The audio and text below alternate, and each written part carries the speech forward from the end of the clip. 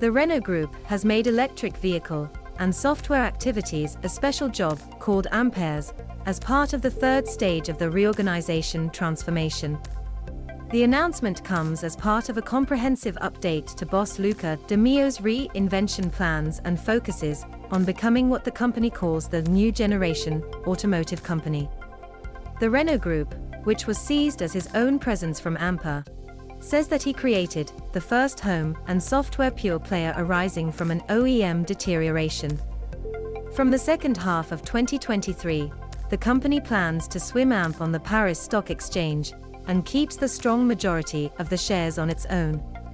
AMP is defined as a manufacturer in itself and activates Renault, Alpine, Dacia and Mobility in its newly expanded Renault Group portfolio. Approximately 3,500 are engineers and half of them software experts. Will employ 10,000 personnel and will bring the best of both worlds: know-how from Renault Group and the focus and agility of a pure player of the house.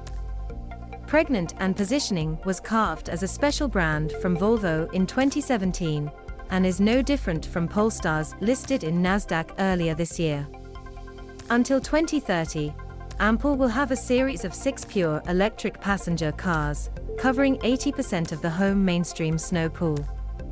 4 of them have already been announced or previewed: Renault 5 Electric, Renault 4 Electric, Renault Megane Electric, and Renault Scenic Electric. Renault says a large part of the investments of the first 4 vehicles is already spent. Although the company has not yet clarified which segments it will occupy, 2 more will come. Ultimately, Ampere aims to produce about 1 million houses for the Renault brand in 2031.